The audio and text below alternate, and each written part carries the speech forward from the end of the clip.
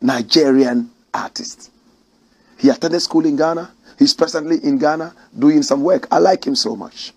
You know, he said when he dropped out of Cape Coast University, the radio program that kept him alive, it was therapeutic, was my show, the taxi driver show on Hits FM. He said it some 4 days ago. That's what he said. He gives credit where credit is due.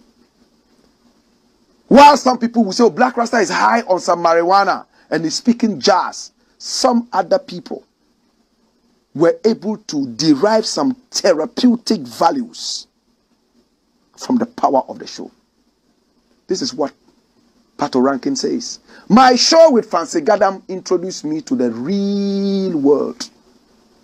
Nigerian artist Patrick Nnaimeka Okori, popularly known as PATORANKING, has disclosed that his show with Fancy Gadam put him on the map.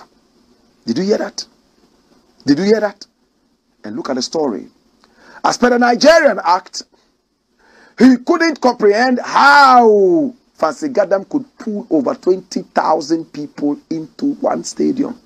The incident that took place at the Fancy Gadam and PATORANKING show introduced me to the real world. It showed me that things like that could happen.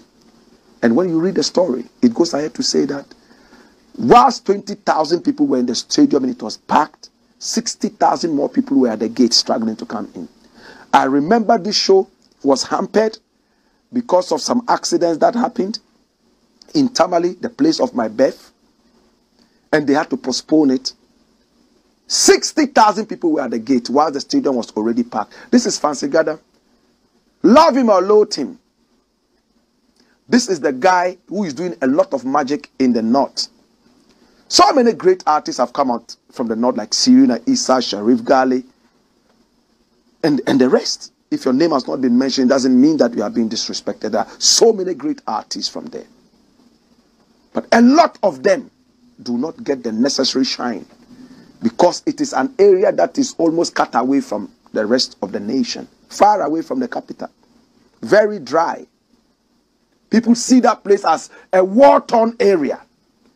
Oh, people there are not very civilized. And you would hear most of the time people saying, oh, that